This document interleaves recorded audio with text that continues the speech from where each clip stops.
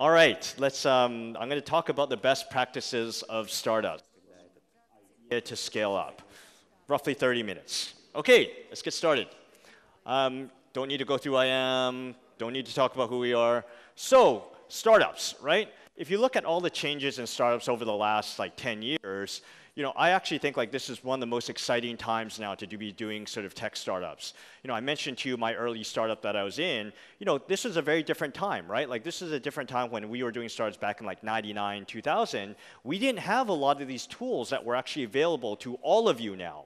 So for example, we didn't have things like Amazon Cloud Services. We had to build all that stuff and actually buy hardware and actually build it. Now you can rent it for really cheap. We didn't have a lot of the payment platforms like PayPal and whatnot. We didn't have a lot of the marketing platforms like Facebook and Google, et cetera, et cetera. And so to basically build a general product back in 99, 2000, you had to raise $5 million. Now you probably need $50,000 to do a startup. So there's been some huge changes. It's become easier, faster, and cheaper than it actually ever has been to be doing tech startups. It's a good thing. The problem about this is a great book I recommend by Ben Horowitz. He's a very, very successful startup founder. He started LoudCloud that he has sold to HP for $1 billion. He's now a very famous VC at Andreessen Horowitz. He wrote this great book talking about the hard things about hard things. And so yes, there's a lot of glamour in doing startups, but it's also very, very hard. So what makes startups so great and easy where almost anybody can do a startup right now? That means there's just so much more competition in startups because everybody can do a startup now. The number of startups has actually mushroomed and ballooned across the globe. And so any sector and any area that you're actually working in, there's probably 50 or 60 competitors across the globe, maybe working on the same problem that you're focusing on. And so there's good and bad of this. And the other part too is getting to so-called product to market fit is actually really hard, right? Because there's a lot more startups out there for every single competitive sector. And because of that, there's just a lot more noise. So customers have a hard time figuring out which product and which service should I actually use. And so the one thing that I would say is just that you have to invert your thinking, right? And so I think the problem that there's these myths in startup land where a lot of people think well, all I need is basically to go build this thing and then build it and they will come. And this is actually a big problem. So Seth Godin, who's a very famous marketer in the US, he says, don't find customers from your product, find products for your customers. You have to change your thinking. And you have to be, this term called customer-centric. I think this is actually a big problem in Silicon Valley. I think this is the big problem in the tech industry overall, of just people who build without actually understanding and actually thinking about who their customers are. And so there actually has been a huge revolution in actually how startups are being made. And a lot of this is, this comes from, like Moneyball, from Lean Startup, Little Bets, and these are all great books if you're interested in reading. But what has happened is that now there's driving in a little bit more idea of experimentation, and there's been a lot more methodology now on actually how to build tech startups properly. And so I'll go through this very quickly, right? So Lean Startup, it's one of the best books. If you have not read this book, you should read this book and practice it. And The Dirty Secret in Silicon Valley, a lot of people say they've read this book, but they have not read the book and they don't follow this practice. We must learn what customers really want, not what they say they want or what we think they should want. And this is actually really important. I'll go through this. The idea about actually startups is you need to be thinking about this like a process. I'm going to repeat this many, many times, is that it is like an experiment, right? And so this idea is that you have to have the mindset of actually experimentation, of having specific goals from the beginning, putting in analytics to test this stuff, then basically rolling this out, executing the experiment, and then what you do is you take those learnings and you optimize the experiment. And I'm going to talk a little bit more about each of these steps over the rest of the presentation, but you have to have the mentality, and this is actually a huge issue in Silicon Valley too, of just a lot of people don't follow this process. And so a big part of this, Katarina Fake, she is now a VC, but prior she had actually sold her last two companies very successfully. One of them was Flickr, which is one of the big sort of like photo sharing companies that started back in 2005. And so she said working on the right problem is more important than working hard. And this is something I advise anybody who's in startups or interested in startups. It's just like really understanding this is actually the most important step. And I think a lot of people actually overlook this. And so I'm going to go through some parts of this.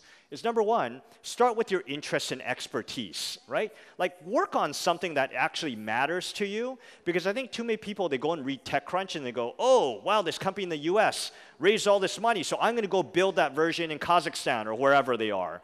And without really understanding, like, do I even care about this space? You know, do I have expertise in this area? And so you kind of need to start with yourself, right? Startups is all about building something that you want or building something that you think that your market or your industry actually needs. And this is actually important. The other one is being customer-centric. Is who are you going to serve, right? Who is a possible customer? The answer is not everybody in the world. That's actually the wrong answer. The answer is actually a very specific group of people. Who are you going to serve? Who is your customer? That could be teenage girls from age 18 to 21. The more narrow, the better it is for you. Because this idea of just like, if you are trying to serve everybody, you serve nobody. And so startups is about deep focus. The other part, what is the problem, right? What is the problem you're trying to solve for them? What is a specific use case? This is actually my biggest problem with a lot of technological trends, right? Whether it's like VR, AR, blockchain, they just take these technologies and just throw it and slap it into anything, right? It's like, we're blockchain for this. And I'm like, well, okay, is blockchain really the right, really the right technology and really the right use case to solve that problem? In most of the time, it's actually not. They just jump on these buzzwords, or AI, right? Like, oh, we're AI for this. I'm like, well, does AI actually really make sense as a technology to fix this problem? Most of the time, probably not. And so start with the problem, right? Once you understand your customer, what is the problem that they're facing that you could actually help them fix? Mentioned to you earlier, think like a scientist, right? You want to have the experimentation. Number one, you have a thesis on what the problem could be. The next stage is actually figuring out how to test it, right? So having the experimentation mentality, and I hear this a lot from startup founders. It's like, oh, I know what customers want, right? And I'm like, how do you know what your customers want? Like most of the time, like, well, I'm the customer, so I know everything. And it's like, that's a little bit dangerous. I think a lot of times I've seen the best companies out there actually started with a very different hypothesis. And so what I see is that if you have the experimental mentality, and I actually think this is a big problem our education system actually teaches us, it's about getting good grades, and the way you get good grades is by having the right answer, right? And that's actually the wrong way to think about it. I actually think success is actually having the right question, right? That's how you figure out what the truth is in the market. So have a hypothesis. You always want to start with a hypothesis on, this is who I think my customer is. And based on talking to them and understanding who the customer is, this is what I think the biggest problem and challenge is. And this is the product that I think I'm going to build for them. You always start with a hypothesis. If you have that, you should not be scared of actually being wrong, because you're trying to use this to discover the truth of the market. And there's one great thing, the methodology about MVP, this is called minimal viable product, and this is a core piece of actually Eric Ries's lean startup methodology, is that the way that you want to think about startups is that technical talent is very expensive. Your engineering time, your product management time, your time is actually the most expensive time. So before you actually spend all your time and money building something, what you want to do is build some bare minimal viable product and actually launch that, right? Once you have that bare minimal product, you don't want to waste resources building, spending 2 years building a product that nobody wants. So what you want to do is build something in the cheapest, fastest possible way. And that should be because you don't know who actually will use this or how it will be used. And so this is actually a challenge where, for me, the worst thing that you can actually do is lose time, right? And I stress this. The worst thing you do as a startup founder is actually lose time. So spend all your time building something and not even knowing who your customer is, not even knowing sort of like who's going to use this. And so you want to spend as little time building the cheapest thing in the fastest possible way to get the feedback. All right. And the other thing is launch as quickly as you possibly can, right? Because there's too many founders actually look for perfection, right? They're like, I'm not going to launch this thing until this is like absolutely perfect. How do you know what is perfect without customer feedback, without market feedback? You don't, right? Perfection in your mind is probably wrong. And so the biggest failure of most startups is that they take too much time building stuff that nobody wants. That's the truth. That's why most startups fail. And like I said, you also want to treat every launch as what we call like a smoke test. A smoke test, right, is to see who actually likes what you're doing, who actually uses what you're doing. And so Reid Hoffman, he was a founder of LinkedIn, and he is a VC now at Greylock, one of the best VC funds in Silicon Valley. He has this great quote, which is, if you're not embarrassed by the first version of your product, you've launched too late, right? And so don't search for perfection here. What you want to do is get something rough and ugly out there, get the feedback, and then improve your product along the way. And the great thing of the startup days now is that you have a ton of off-the-shelf analytical products you can actually use to track who's actually using your product, track what they're saying, where they're dropping off. And there's even more tools like this. There's hundreds of tools out there now. But the great thing is just like, I remember when we were starting, when I was at Yahoo in 2001, in my startup back in like 99, we had to build our own products and spend a lot of money and time building our analytical products. Now you can actually rent it, which is amazing for cheap, or in some cases for free. And so use them. The other thing you need to do, you can't just use quantitative analysis, right? Quantitative analysis tells you some of the things, but they don't give you the full picture. Do qualitative analysis. That means telephone calls with possible customers, meeting and talking to possible customers. This actually helps you get a full picture of how customers think about what your product does for them. And so really talk to potential customers all the time. Especially in early stage, I tell most startup founders, you should be spending probably, whether it's through telephone calls, whether it's meeting them, you should be talking to 5 to 20 customers every single week, or potential customers at minimum, every single week, getting feedback. If you are not doing that, then you are not doing the core things that will help you be successful in the long run. So you should always be talking to customers. If you get anything out of this presentation, always be spending time talking to potential customers. All right? And this is why the feedback actually helps you iterate and fix your product along the way, right? Because you don't necessarily know. Like a lot of times, the things that you think that they're going to like in your product, they hate. The things that you're fixing for them, they use your product to fix different use cases. And so you never know. The reality is that nobody knows anything until you actually launch a product and get that feedback and see how they're using your product.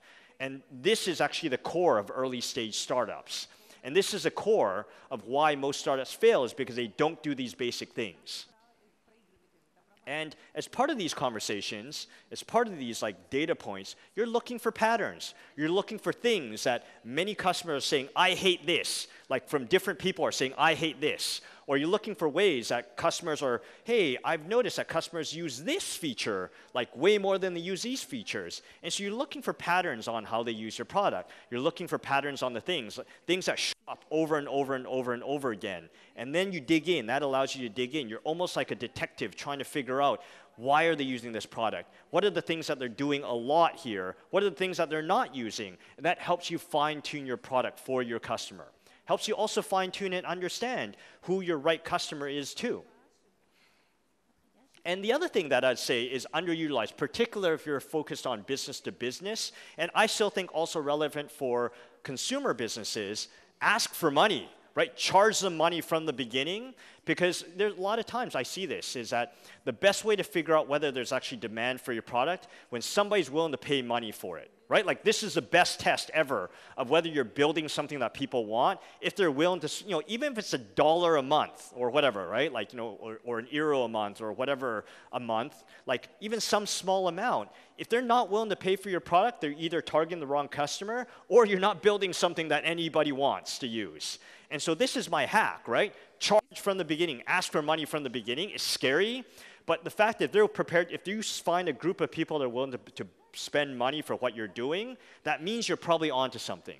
And I think too many startup founders are too cowardly to do this because they're like, oh, well, I don't want to find out the truth, right? And I'm like, I'd rather you find out the hard truth than waste 2 to 3 years of your life building something that nobody will ever use, because you're never going to get your time back. And so the other part is like, you need to do things that don't scale, right? Do things that don't scale in the beginning. Let me go into more detail what this actually means. Of that, in the beginning, even though like calling customers and meeting customers, takes a lot of time and it's hard. Say when you get like 10 customers, it's very different when your business is going to be like 1,000 customers, right? But actually part of of doing these unscalable things in the beginning is actually spending time getting the feedback, even though you won't be able to do it when you're 1,000 customers or 10,000 customers, but this allows you to learn, right? When you meet them, you learn from talking to them face to face. And so this is what Paul Graham of Y Combinator actually talks about. It's like, you want to do unscalable things because in the beginning, it's all about the learning process. And so yes, these things don't scale in the long term, but in the short term, they help you figure out what matters.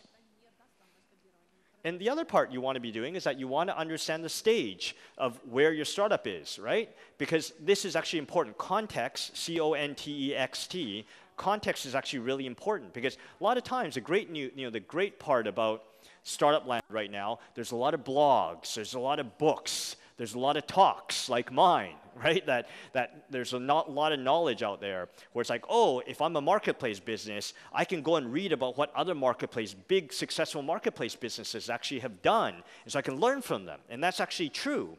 But the one part is that you want to be taking learnings from companies that are in a very similar stage from you, right? So let's say you are an early stage marketplace business and you read that, hey, last year Airbnb did this, right? Like Airbnb is a big marketplace of like, apartments and housing.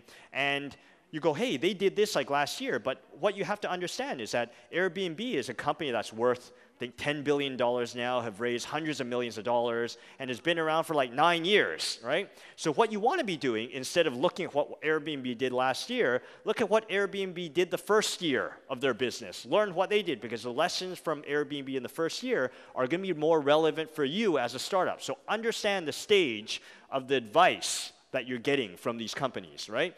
Because I see a lot of companies just blindly, startup founders, blindly following advice that they read without understanding, hey, there might be some differences in the stage, could be some differences in the market. Once you understand that, you pick and choose what actually makes sense for you. And so understand the stage and the context of actually the advice that you're actually reading and hearing about.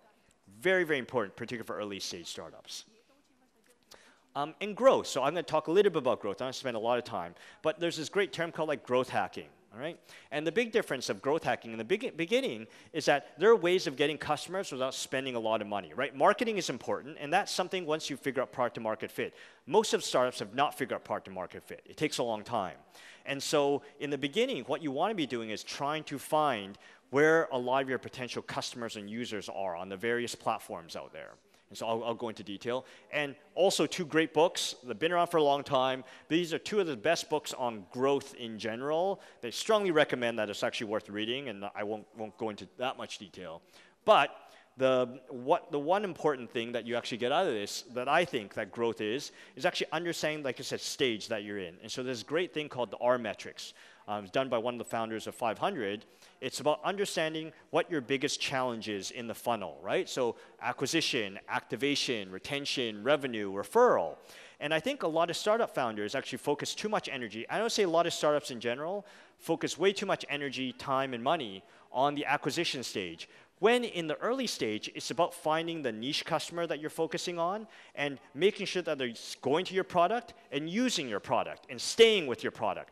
Retention, I would argue, is the most important thing. Are they coming back and using your product over and over and over and over again? In early stage, I actually think this is the most important part. It's the hardest part to figure out.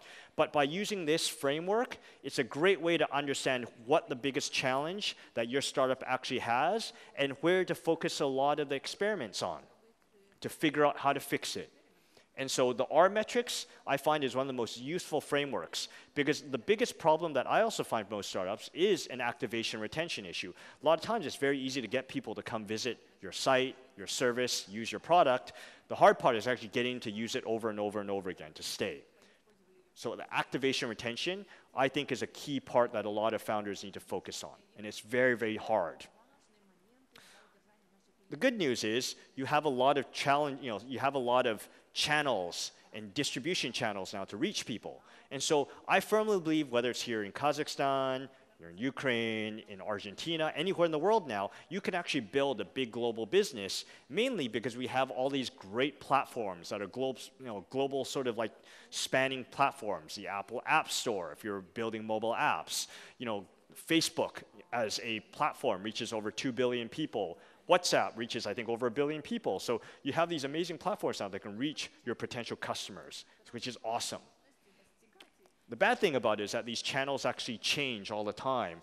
And so you have to keep up with what's going on. What used to work very, very well, like 3, 4 years ago, probably will stop working. And so this happens over and over and over again, of things that actually worked well in the beginning actually start to level out. And the way that you do this is, how you fight this is why you do a lot of testing with the different marketing channels you can actually use. And so what you want to be doing, this is what they call the bullseye framework, is one framework you use is spend most of your time and money on the channels that are working really, really well for you right now, but you need to be doing experimentation actually with some possibilities and some what they call long shots, right? Ones for just testing, because you never want to be overly reliant on one channel. The minute one of these channels change, your whole business collapses. And so you want to be focusing on testing as many different channels as possible. This is one good framework. So a lot of times you're spending 80% of your budgets on the one thing that actually works, and spending maybe 10 to 20% of your budgets on new emerging areas, just to see what could work and what could not work. Experimentation is important. Another one from my friend Andrew Chen is the barbell framework. And this is actually taken from financial services, right? So if you are thinking about like investing, right? Like what they do is they recommend you should put half your money into things that are safe, right? Things that work. So bonds, right? And if you want to be sort of like making money on the other side, what you do is you put half your money into very, very risky things like stocks or investing in startups, but things that actually have high return, right? Like, high risk and high return. And so the idea is very, very similar. Like the barbell framework is actually look at a lot of these different marketing channels and put half of your budget into things that you know will guarantee an ROI, right? That works well for you. And put half of the budget into things that are riskier, right? But could actually have a lot of potential upside. And if you do this, you're never going to become too reliant on one channel for your business success. Okay. And the other thing, this is relevant in general for how you look at customers. This is relevant in general for how you look at these marketing channels. It's Pareto's law. The 20-80 rule, right? 20% of your users are going to drive 80% of your usage, right? 20% of your customers are going to give you 80% of your revenue. And so by understanding this power law is incredibly valuable to grow your business, because what you want to be doing is figuring out the 20% of your customer base that you should be focusing on, and also understanding how you can find more people who look like that 20% that's driving your business. And so this is one of the most underutilized, I think, principles in your life as well as in business overall. And so at the end of the day, in early stage startups, it's easier said than done, right? And this is a quote that's used all the time. Ultimately, it just comes down to making stuff that people want. That's it. It sounds very, very simple, but it's very, very hard to do. But if you follow a lot of the principles, the basic principles I mentioned, and all these things are simple, they're just not easy to implement, but they're very, very simple. If you have this mindset, the odds of your success are substantially higher. And so thank you very much for this, and I hope for this opportunity to speak in front of you all, and I hope this was helpful for you. And so I understand I have a bunch of questions I need to answer, right? Okay. All right. Okay. So I have 2 questions, and I think they're going to give me more questions. One question is, do you think competition is good or bad? Should we create products that are not... Should we create products... Sorry about that. Should we create products that are not on the market yet? Here's my view. This is a tough question to answer, but I actually think ultimately competition is good, because competition actually... Number one, assuming the market's a big market, but I think competition is actually good because it helps you grow the market overall. And it's very, very hard. So creating products that are like, so first answer, do you think competition is good or bad? I think competition is great. You get to learn from what your competitors are doing. And most of the time, your competitors are probably serving different customers or serving some different use case. So I actually think it's a good thing. And that means that there's going to be a market. I think the danger of actually not having competitors, it probably means that you either could be too early or there's actually no real market for what you're building. Second question is, should we create products that are not on the market yet? It's riskier, but actually, I think that if you create products for the market, if you create products for a market that does not exist yet, it takes longer. You have to actually grow that market, and you have to educate that market. And in the process of actually doing startups, that makes it much more challenging. But if you have some insight on a market, then you should do it, right? So there's no right or wrong answer here. And let's see, number 2, could you please about the books that you listed in the very beginning of the session? And so one is The Hard Things About Hard Things by Ben Horowitz. And there's another great book called Growth Hacking by Ryan Holiday. And another book I recommended was Lean Startup by Eric Ries, R-I-E-S. And another book I recommended is Growth Marketing by Sean Ellis, E-L-L-I-S. And if anyone has any questions, just like email me at Marvin, M-A-R-V-I-N, at 500.co. I'm happy to answer any other questions if people are too shy or you want more book recommendations. Okay. Marvin, it's M-A-R-V-I-N at 500.co. Okay. Меня зовут Расул. У меня я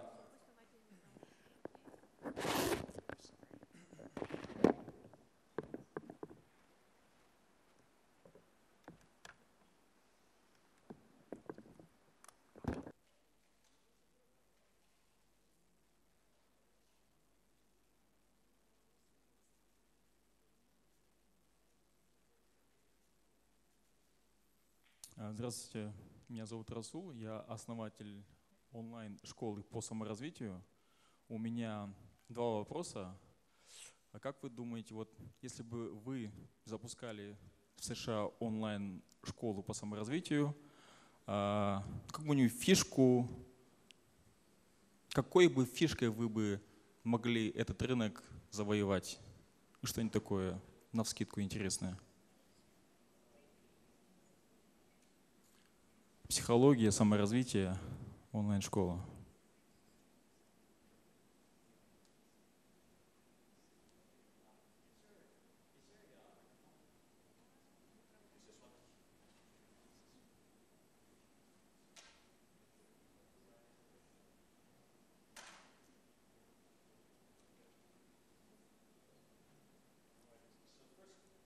Is this on? Okay. So the first question was, how was if I was to launch a marketplace, a self-development marketplace in the US, I believe that was the question. What is the factors of success? I think that's sort of what I understand the question was. Is that true? Да. Yeah.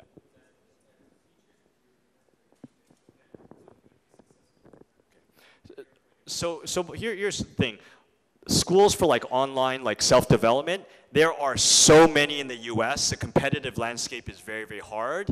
And so I'll be honest with you, I have not looked at your product. It's very hard for me to go and answer like what feature or specific area like you need to focus on. But what I would say is that, this goes back to what came in my presentation before, is that I think it's important that you launch something, right? Like number one, figure out look at the competitive landscape and see sort of like what they're doing very, very well, what they're not doing very, very well, because you have a lot of competitors. We funded probably 4 or 5 companies alone, right? So there's a lot of competition. And then look at what they're doing well, like what is working. Is video good? Are there specific areas that are like, specific things in self-development, like maybe like whether it's learning about marketing or learning about personal development, like what are the things that are done very, very well? What are the things that they're not doing very, very well? And then if I were you, maybe spend some time going to, whether there's conferences or going and spending time in the US and talking to potential users, or doing some online surveys to understand where the gaps are in the market. And then I would consider sort of like figuring out, what are the product features and what are the types of folks that are either underserved or people who are customers right now of present sites, and how you can have better features or better usability or different content. But you have to run a lot of tests. That's a tough one. И второй вопрос существует. Yes. И второй вопрос, существует такое мнение, возможно, оно основано на ошибке выжившего, что обязательно в основании стартапов должно быть несколько человек. Вот я основатель один, как мне преодолеть вот этот вот условный закон, грубо говоря? За счет чего? So the question was about whether you should have like several founders. And my view is that, look, I've seen successful startups have like one founder. I've seen successful startups have two founders. I've seen successful startups have like four founders. So there's actually not one thing. But what I will say is that having like at least like a co-founder does make your work easier and better. And so I don't think you should just find a co-founder just for the sake of having a co-founder. Like I've seen successful single founders, so it's okay. But what I will say is that it is helpful having a founder that actually, a co-founder in your business that you trust each other, that are also, I would say, like we have this term called like, hacker and hustler, of just like having a team, right? Like somebody that's good on the product side and maybe having someone that's good on the business side. That is helpful because it is a hard job being a single founder, but I don't think there's anything wrong with it. And so you want to do what makes sense for you. There's no rule that successful startups only have like two founders or must have like three founders. There's no rule there. Спасибо большое. Filippo Bartoccioni, provost of the University of Astana American University. Yes. And we just opened an incubator. My question is about venture capitalists and business angel. I always have doubts about business angels, and especially why somebody should invest the money, and if it's good for the startupper to actually accept this money. Because in the beginning, of course, you look like there are a lot of expenses, so you try to get a loan, because actually it's a sort of loan. You're selling something. So my question is this: where is the border between selling your soul and actually getting support? Yeah, so I'm very torn on business angels, right? And like I said, the viewpoint I have is we're based in Silicon Valley, but we invest all over the world. So I see a lot of different ecosystems. My general view, particularly for like emerging ecosystems, whether it's like Kazakhstan, Russia, Ukraine, like ecosystems are very new. Most of the business angels are probably not from the tech industry, and that's actually a big problem in general because most of them come from the old world, and so they're usually not helpful. And so my general view is that I actually think like most startups are probably better off not raising money from business angels. I used to call them business devils, right? Because they give them money and they take like 50% or 70% of the company and end up taking over the company and destroying the company. And I see this over and over and over again in emerging ecosystems. Versus if you look at the angel industry overall in Silicon Valley, and bear in mind, Silicon Valley's been around for like 50 years, right? So it is a very mature ecosystem. Many of the business angels actually come from tech. Many of them are ex-founders, and so they understand the rules. They also understand the ways that you can actually, they give good advice, right? I think that's a challenge of taking money from business angels from that aren't from the industry, right? Like aren't from the tech industry. They tend not to be helpful. They tend to be overly controlling of companies. And so I would say bootstrapping, which is basically just taking money from customers, right? Making money and selling your product to customers, I think is underrated. And I think more startups should focus actually on getting money from customers than actually getting money from investors. Because most VCs and most business angels in this region, and I'm talking CIS region overall, are not very good. And the other question is very similar. There are a lot of events that are organized all over in Europe, in Asia, and so on, where they support the creation of startups or the development of the ideas or discussion of the ideas. But there is a very poor protection of the copyrights and the real inventor of the idea or the system.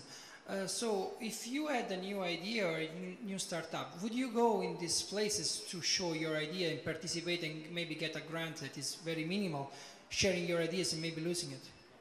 I think so. It depends, right? So number one, like IP, like intellectual property, really only in my opinion, really only matters in things like biotech or pharma or like medical devices. That's actually important, right? So I would be hesitant there, but I think if it's like software and hardware, like nobody cares. like the reality. I think you need to be sharing.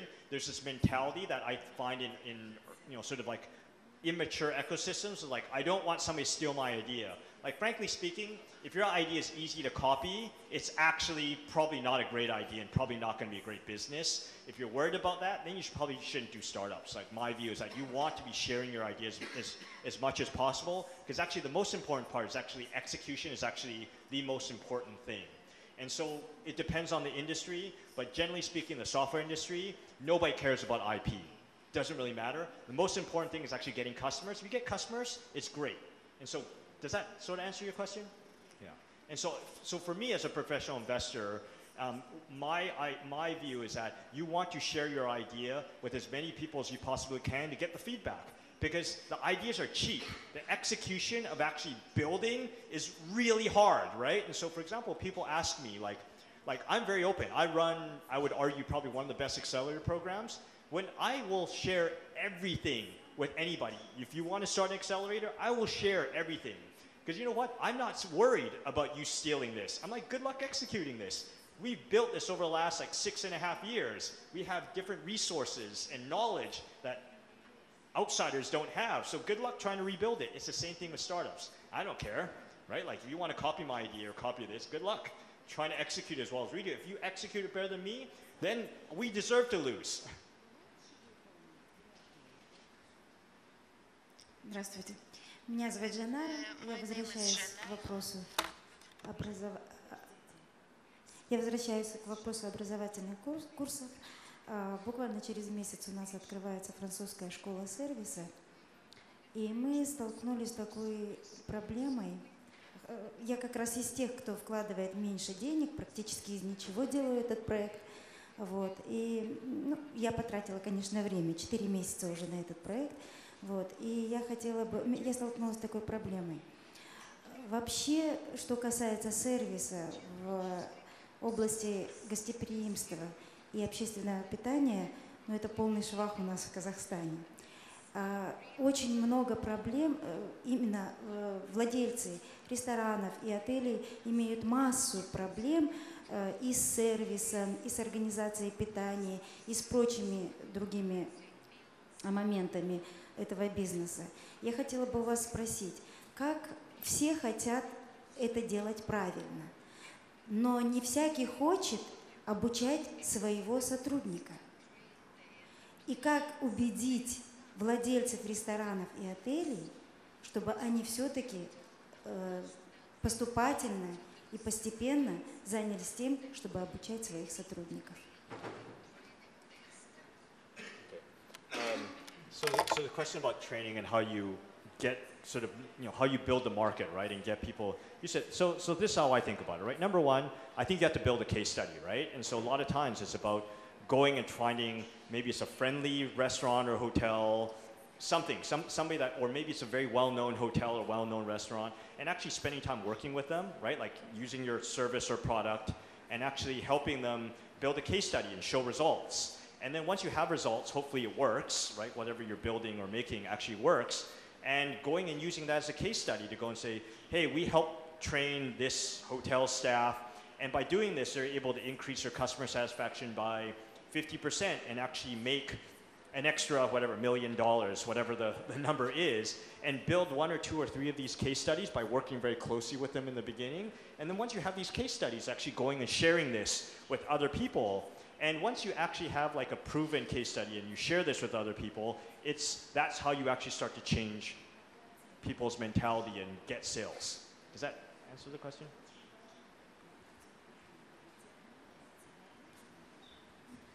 Здравствуйте, меня зовут Айнура. Hi. Мы основатели компании Турцентр, это система онлайн-бронирования туров и экскурсий. Когда мы стартовали наш проект, мы вообще изначально, у нас было видение, что мы масштабируемся на весь мир, и по всему миру можно будет покупать онлайн-туры и экскурсии. Но в дальнейшем, когда мы стали изучать рынок, увидели, что есть TripAdvisor, есть Get Your Guide, которые уже делают подобные сервисы, мы решили выбрать нишу, то есть освоить страны Казахстана и шелкового пути.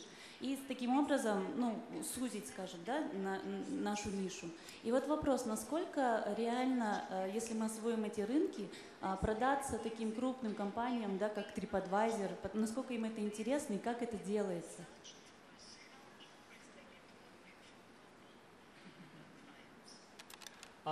So I actually think you're doing the right thing in general, and I think a lot of times it's about being systematic about what you're doing. So number one, you understand this region and market very well, and it's easier to get access to customers. So it's actually very logical.